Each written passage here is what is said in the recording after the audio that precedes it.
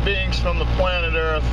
I'm just taking a little break from work, enjoying my two favorite things, a Dunkin' Donuts coffee and a joint. Anyway, that's how I unwind and open up my mind so I can actually think. The burdens of the world sometimes close off the mind to real thought, real meaningful thought. So anyway, I'm not here to convince you to smoke pot. Do whatever. That's just what I do. Anyhow, I wanted to touch on truth or burnout for a minute. And mostly because I got an email from somebody who I see as a great human being, has supported me, reached out to me, been an encouragement to me. And then you don't hear from people for a while, life's busy, and then you touch base and you ask how they're doing. And this person was honest and went through how he's doing and isn't doing all that great. And I think mostly it's in the mind. We're reaching burnout. I'm seeing it happening to others. Real good people who are wide awake and have good information and are looking for more. We're going to get burned out, folks. And I think a lot of it is humanity in general has gotten away or seemed to have forgotten, and I blame religion for this, forgotten that this world is a battle of good and evil, plain and simple. I don't care what the label is. You can call it New World Order, Illuminati, corporation. You can call it whatever makes you feel peaceful. But remember, when you start feeling peaceful, that's when you start slipping.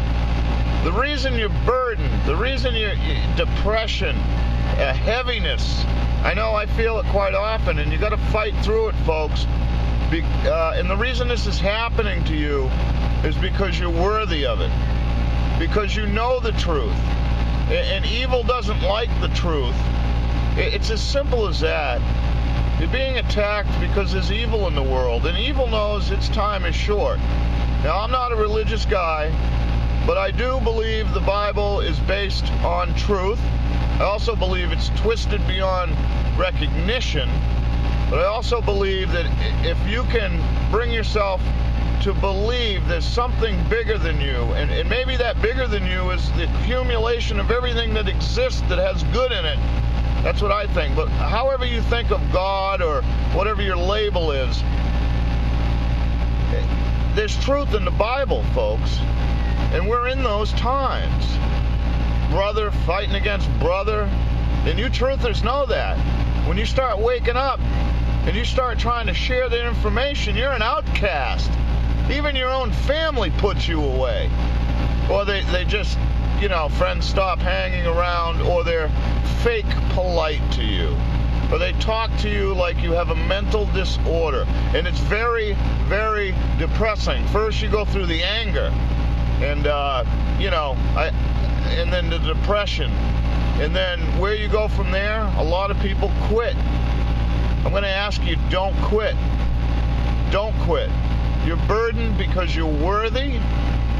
And if nothing more than one person is freed from their sheep-like slumber because of your struggle, the life you encounter after this life is going to be phenomenal.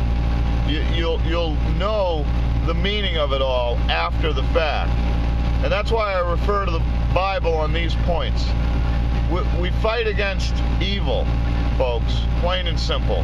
Evil has taken the form of everything that exists, but it can't take the form of truth unless it wraps itself in a lie. So anyway, push on. You're not alone. Maybe the people that you grew up with have left you. Maybe your family has considered you an outcast.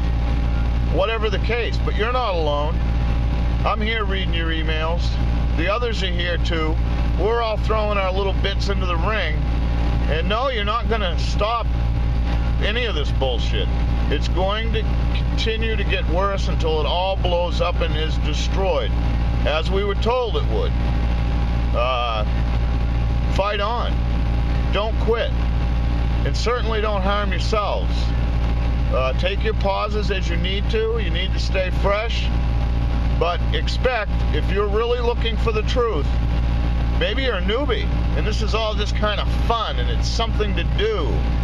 But when you get that reality that we're in a world of shit, you're not going to fight the evil. You're not going to stop the evil on your own. You're not going to stop the corporations. You're not going to stop the rogue governments. You're not going to stop the bullshit. Excuse me. But you will stop it for at least one or more individuals. And your life will have great worth. And that worth will be known after you leave the physical being. But if you want to believe for 1 minute that you just live on this rock and then die and turn into soil, well, remember, soil brings forth life. You will remain.